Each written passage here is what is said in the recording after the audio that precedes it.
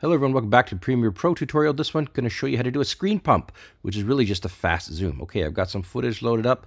Let's go. The first step here, once you click on the footage, is you want to go to your effect controls panel, go to your scale, and then hit the stopwatch or the toggle animation. This is our first keyframe. Next step, go forward approximately, let's go forward 5 steps or 5 frames. So I'm just going to click this button here, step forward, 1, 2, 3, 4, 5. And then now scale up to approximately, let's go to 175, something like that. Okay, great. Now go forward, let's say 4 frames, and then drop it back down to 100.